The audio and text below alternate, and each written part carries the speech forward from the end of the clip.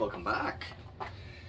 Today's one that I should have done a long time ago. This is pretty much going to be, if you guys have seen the twists video, this is going to be not about twisting, but doing some decorative file work on your knives. It really does add a little extra customness to whatever piece you're working on, and I'll show you a few basic ones that I know, and probably further in to the series I'll probably do a bit more, more advanced things. So I'll show you what you guys need. This is really not hard. You don't need any specialized equipment except for files, and I'll show you a few tricks to help your fingers out, because it gets a little monotonous after a while. Okay, let's do this. Okay, so first off, very basic set of needle files.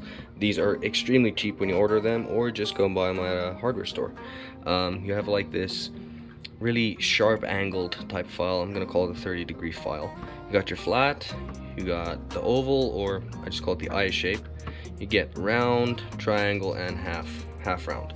So here's the other thing.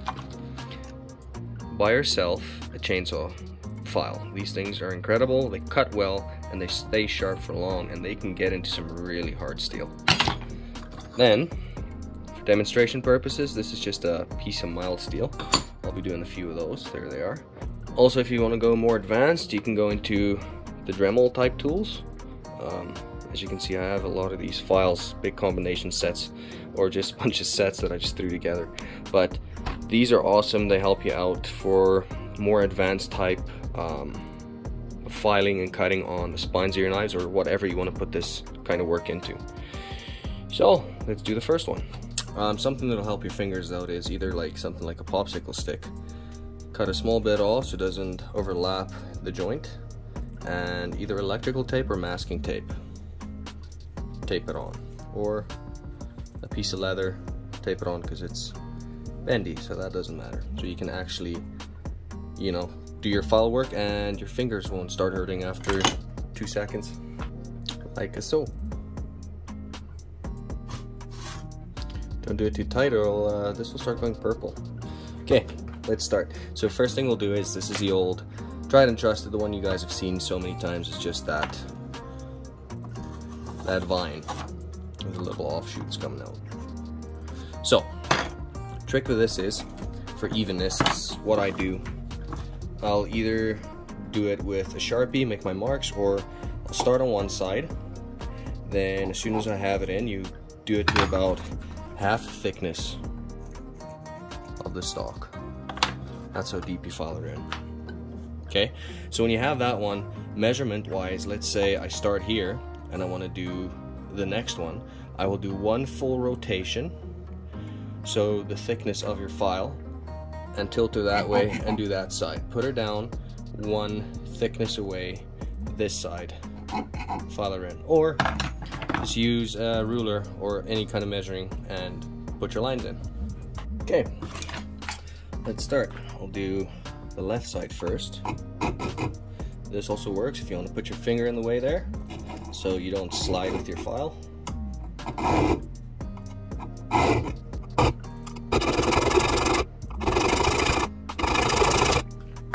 So you want to file it in pretty much to about halfway the thickness of your stock.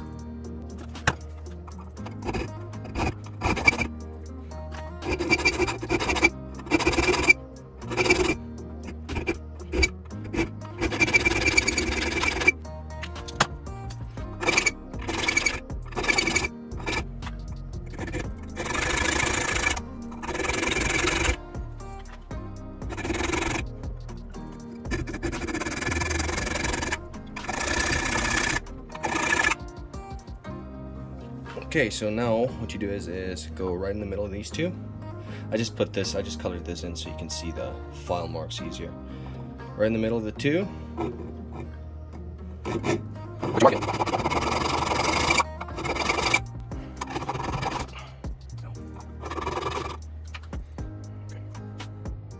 Okay, all these are in. So next order of business is either use a triangle file, or the 30-degree, thin on that side, thicker on that side, 30-degree triangle. your half round, which I'm probably going to use. Come on, focus. Half round or the eye.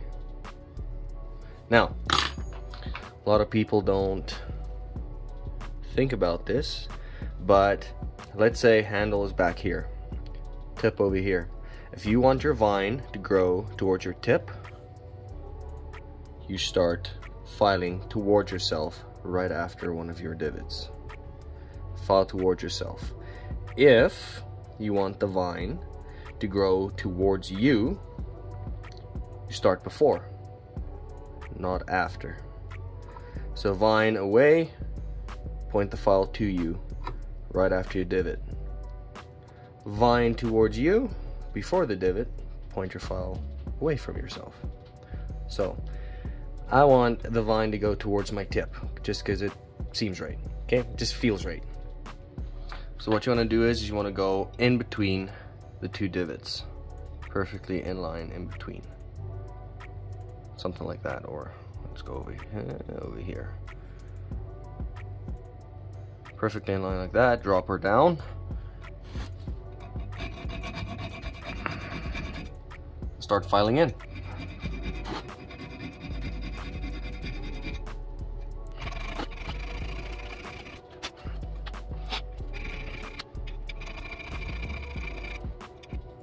Okay, bring you guys back. I'm gonna do the right side first.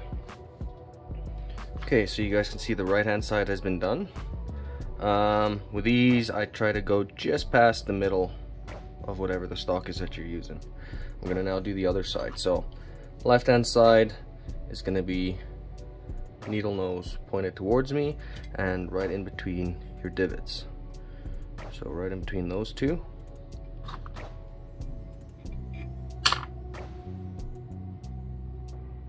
Right there, pointing towards me.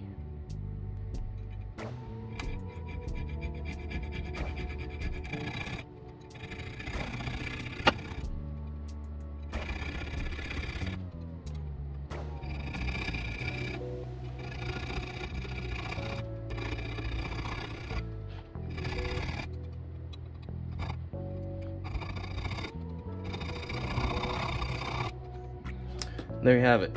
Half of it is done on that side, other half on that side. Here's where my favorite part comes in. It's the cleanup. So just like this already looks nice. I mean, it's not bad, but for some added effect, if you go and you knock off all these little corners here, make them nice and round, all these, that one there, this one, this one, if you just round them off, you'll actually see a vine growing. It's awesome. Just a little bit of cleanup work. I'll quickly knock off all these little corners and then I'll bring you guys back.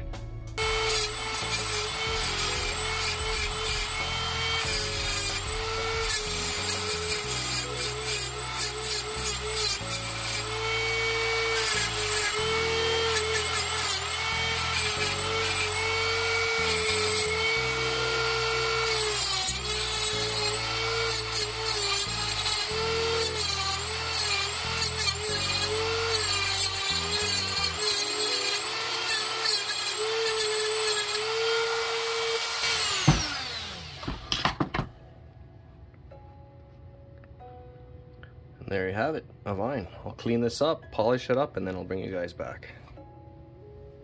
And there you guys have it, the vine. Now, what's nice about this is you can go in and edit this thing even more. You can split these little, you can split these little ends, and that's exactly what I did. There you have it, polished up, the vine. Looks pretty good. Now what's cool about this is you can go put in some liners on the sides, copper spacers or liners, whatever you want, and it would make this just pop. So yeah, okay, let's move on to the next one.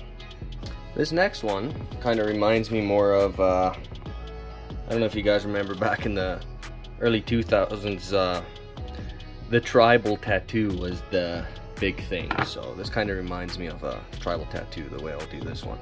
And it's also kind of like a vine. So what you'll need for this one is half round, a nice big one if you got it, just a normal upgraded half round. And you're gonna make big, deep half rounds. Bring it in also to the halfway point on your spine. Let's do that.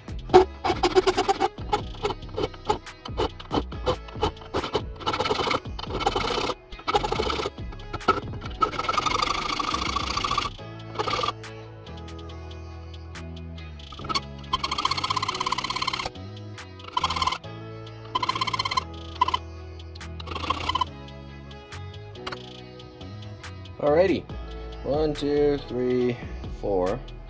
I just flattened this top off with my belt sander and put some permanent marker on it. So I'll now do exactly in the middle, opposite, same as with the first one.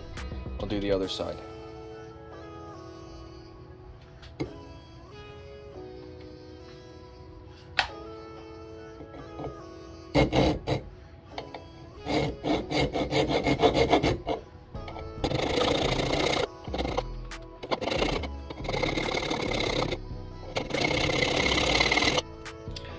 Do these real quick and then I'll be back. There. Both sides are done.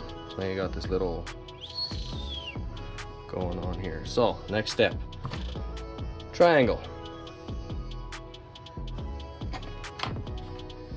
I forgot to hit the record button. Anyway, turn it to its side and right at the tip here, go a little bit to the right of it and file this in. Like that, just like that. And then you're gonna do on the other side the exact same thing.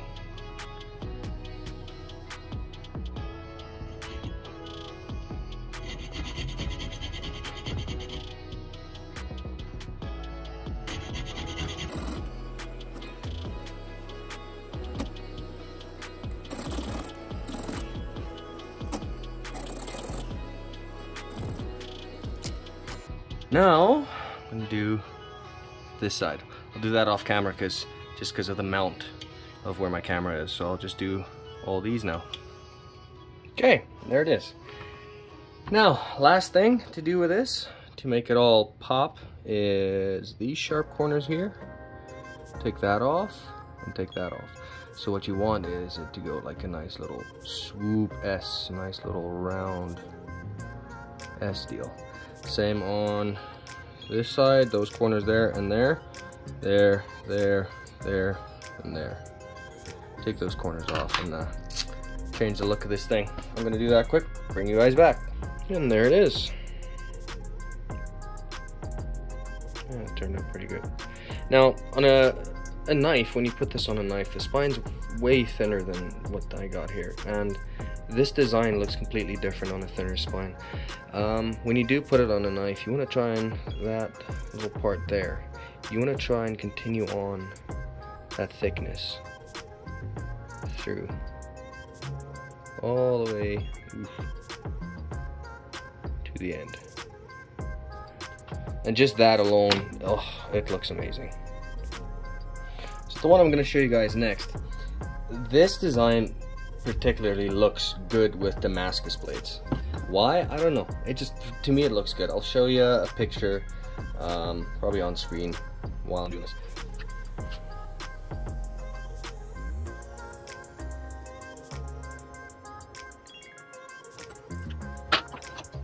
Chainsaw file.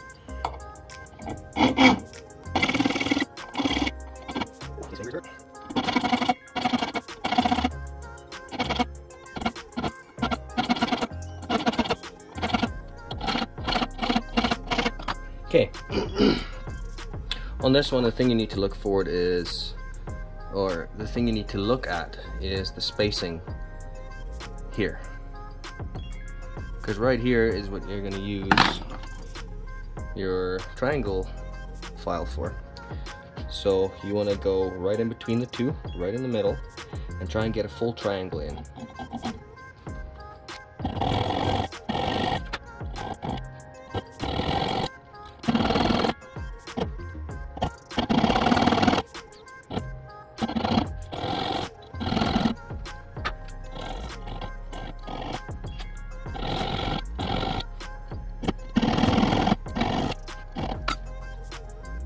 Okay, and do the other side and bring you guys back. Okay, there it is. It looks really ugly right now, but I'll go shine the top up, put some permanent marker in the black here to simulate some Ford scale, and we'll see what this looks like. There you have it. Some of them a little uneven, but just look at that, man. Like, that is incredible. Just a little bit of file work and you're left with something like that. On a mosaic knife, especially fine mosaic, this looks absolutely incredible on.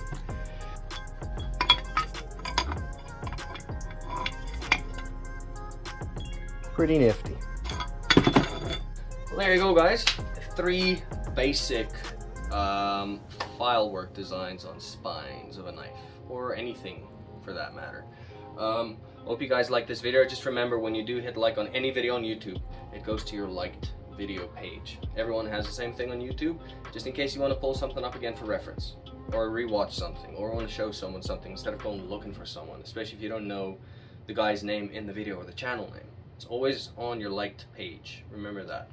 Other thing, next part of this series will be more advanced file work. There's a type of design I want to try. I've never done it myself, so I'm probably gonna fail. You guys are gonna laugh, but we're gonna have a good time. And it's one of those where it looks like chain, like links of a chain on the spine of a knife. You gotta drill holes. It's gonna be a process, but stay tuned for part 2 in this. And I'm busy right now with a bunch of projects. About a month ago, I put on a voting thing on the YouTube community page, on my page, where I asked you guys what you'd like to see next. So I'm working on a bunch of those things too at the moment. Plus it's summer, so fun times. Anyway, hope you guys enjoyed this video, and I'll catch you on the next one. See ya.